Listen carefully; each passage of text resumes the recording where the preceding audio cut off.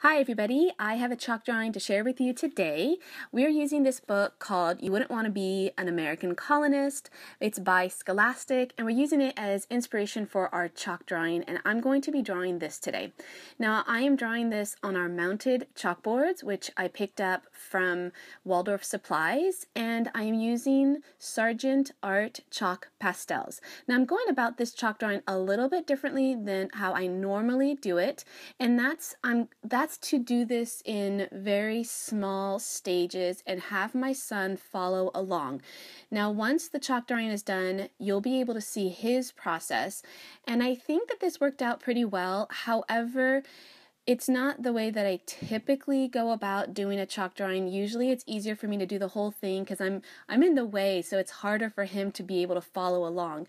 But I think this one worked pretty well for him because I was able to guide him through each step of the process. Now, I don't have a typical process video for you today. I am just showing you still photos of every step of the process, so you're not going to be able to see all the layering of colors. But I do begin my chalk drawing just using white chalk to outline the whole drawing first. All right, so let's take a look at my 10-year-old's process. This is for his main lesson book, and he began exactly the way I did it. I did one drawing at a time, and I told him how to do the forms.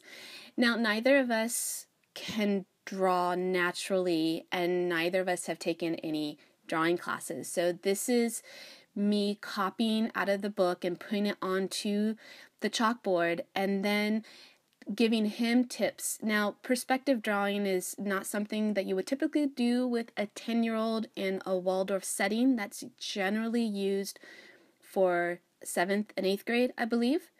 So there is a little bit of depth and three-dimensionality to the cheese that he's doing and a little bit with the barrel. And those are really big challenges for him. So I might have helped him by doing an outline, and then he can come back in and redraw it and add his own lines. And that might help for you or for your student if you're finding that some of these shapes are a little bit challenging. Something else that's a little bit difficult is finding the right colors to shade for this particular drawing, shading in browns and reds and yellows. That can be a challenge for students as well. So what I did was I pulled out all of those colors for him first so that he had a nice palette of browns to work with. Now, I'm really pleased with his drawing, and he's a little more critical of it, but I think he did really great.